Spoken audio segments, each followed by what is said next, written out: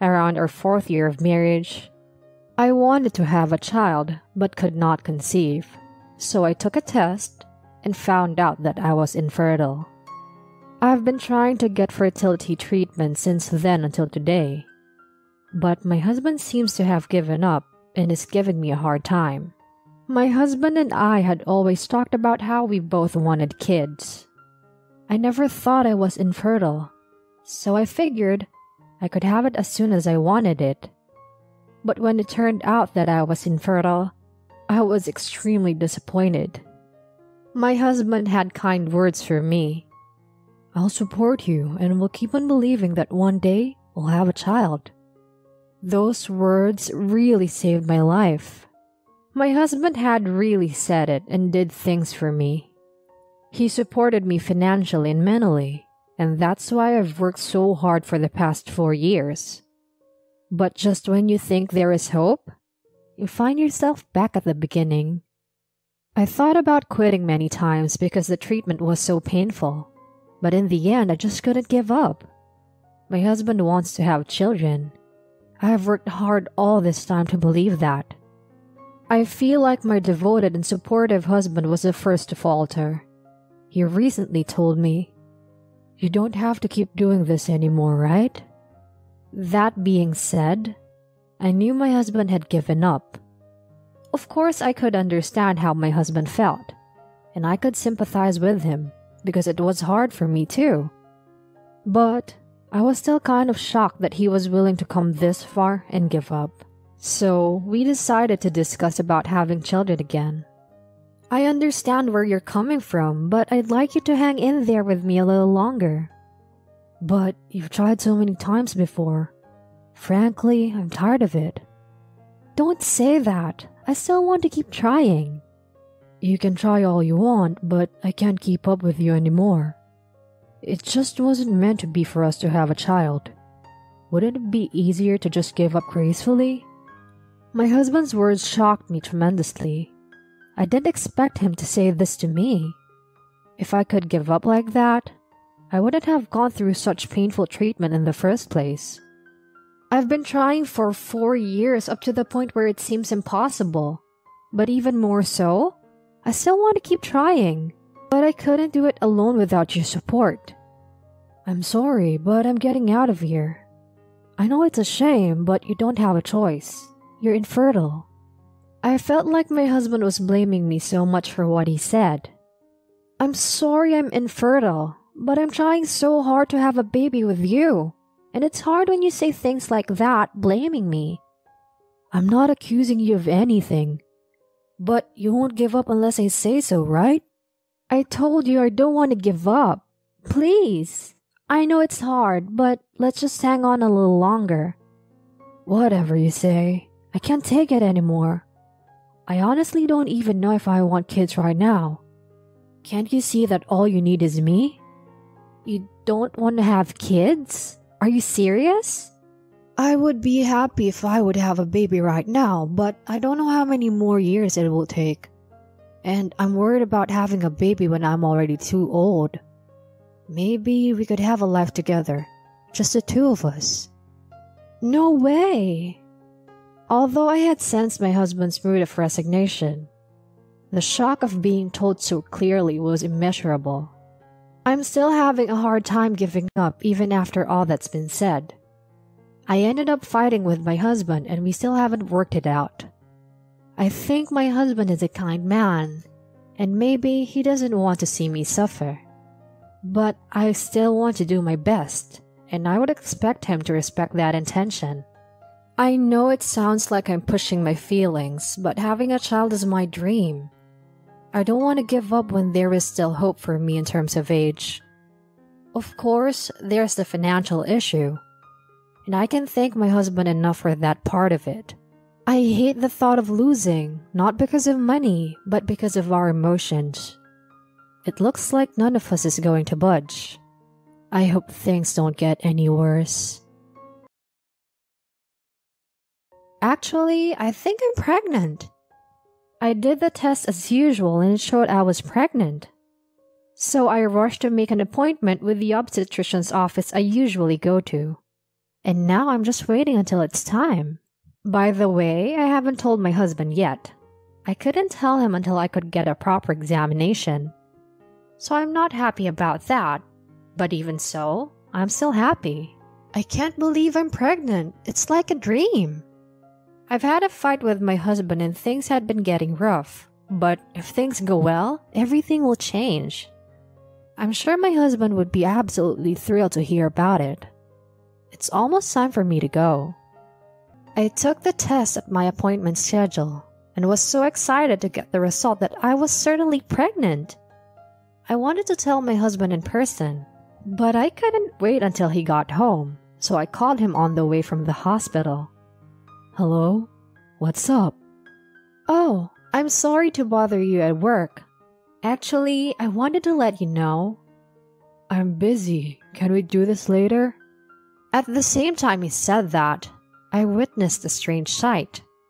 I found my husband holding his phone. My husband didn't recognize me though. I told him I understood, hung up, and decided to go after him. So I followed him for a while. And then my husband went into another hospital. And for some reason, it was at an obstetrics and gynecology hospital. My husband walked into the hospital room and started snuggling with a woman I didn't know.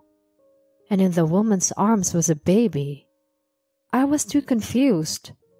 So I listened to the conversation in a way that the two of them wouldn't see me. Good job! Thanks for giving birth to my baby. I certainly heard my husband say that. I couldn't help but jump out in front of them. Hey! What do you mean? What are you doing here? My husband looked at me with a panicked expression on his face. The woman holding the baby in bed looked just as surprised as him. I did the test and found out that I was pregnant, so I just went to the hospital to confirm. What? So, you're pregnant then? Yes, I'm pregnant. It's definitely yours, but what about that baby? Well, my husband kept his mouth shut at my words. It was obvious he was hiding something. I heard you say the word my baby earlier. Are you sure it's yours? Yeah, that's right. My husband realized that he couldn't get away with it, and he honestly admitted it.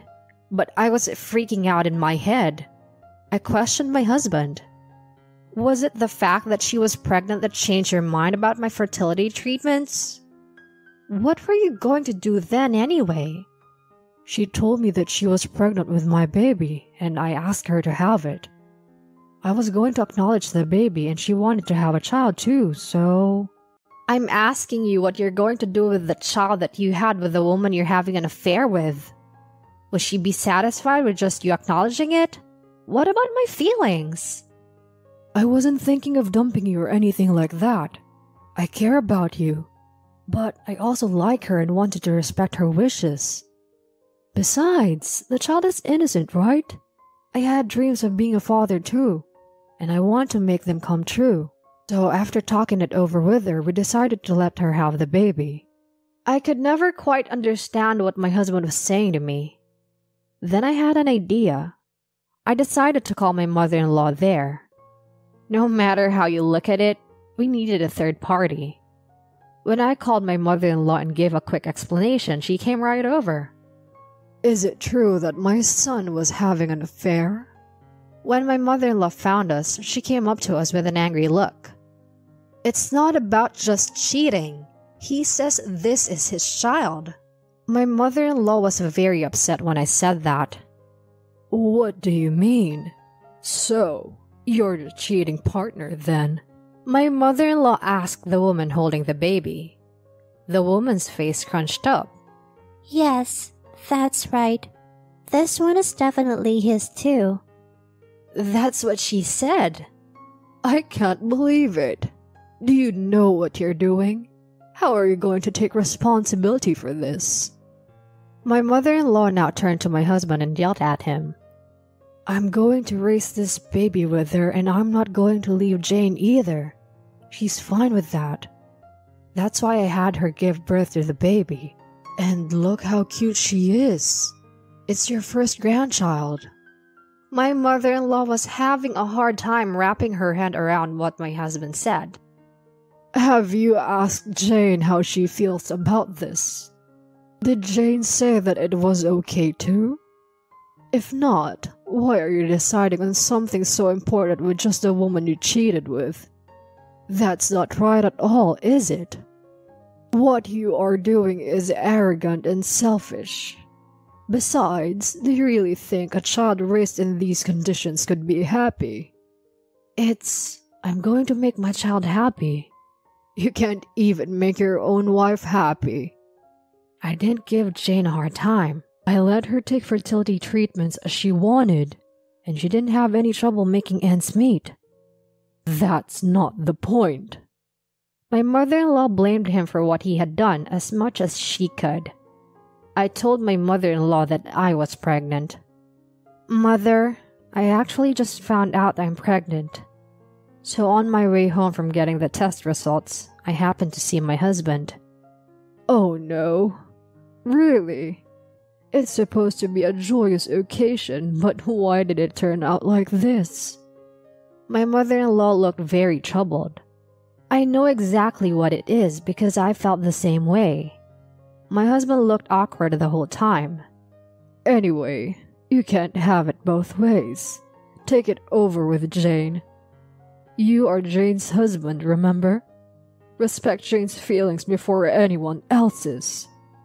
When my mother-in-law said this, my husband looked apologetic. I certainly feel bad that I didn't check in with Jane to see how she felt. I thought Jane would respect my opinion. But we'll talk about it together from now on. That's what he said. There's a life involved, so you may have cooperated with her regarding the birth, but cheating is something else, isn't it? I'm sorry, but so far, I can't agree with anything right now. I said that, and my husband nodded and apologized again. Sorry. In the meantime, let's go home and talk. That's what he told me, and my husband and I went home. I asked my mother-in-law to go back to her own house for now. I was able to tell my husband most of what I wanted to say, and my husband seemed to feel some remorse because of my mother-in-law's words. Jane, I'm so sorry I cheated on you. Her getting pregnant wasn't part of the plan, but she told me she didn't want the child until we were married, and I would only pay child support for the kid and see him a few times a week. So will you be okay with that? My husband made a suggestion like that, but I wasn't going to accept it from the start. I can't even forgive you for cheating on me. How can I accept a situation like that? It's too bad that I have trusted you so much and endured all this treatment because we both wanted children, only to find out about this betrayal when I finally got pregnant. I didn't think you would get pregnant either, because you weren't able to in those 4 years, right? So I asked for help to make my dream come true. Then I guess my dreams didn't matter. I didn't say that, and I care about you, so I will continue to support you. I intend to have my child, but I'm getting a divorce from you. You pay child support, but I won't let you see the child. I don't want to see your face. I said and packed my bags.